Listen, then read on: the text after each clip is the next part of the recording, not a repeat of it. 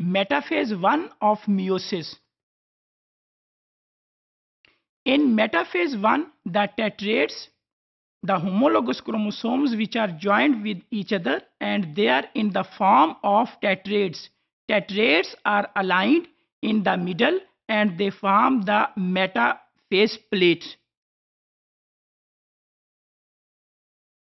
While the spindle fibers that emit from the sides from the centrioles, they attach to the kinetochores of the chromosomes.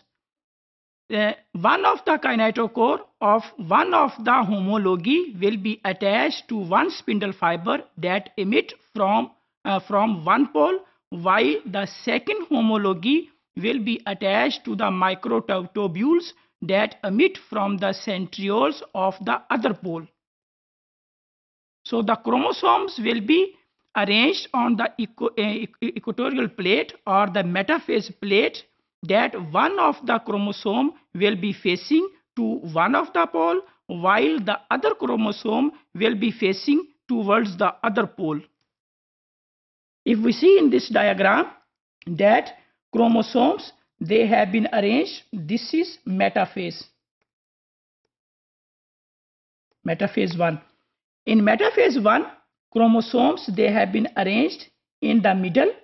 Here homologous chromosomes, they are arranged in the middle, that is called as a plate, metaphase plate, and one of the chromosome is faced towards one of the pole of the cell, while the other chromosome is faced toward the other pole of the cell. Same is with all the homologous chromosomes. And spindles that emit, or the microtubules that emit from the centrioles, they attach to the kinetochore region of one of the homology, while the microtubules are the spindle fibers that emit from the other pole, they attach to the centromere or the kinetochore of the other homology.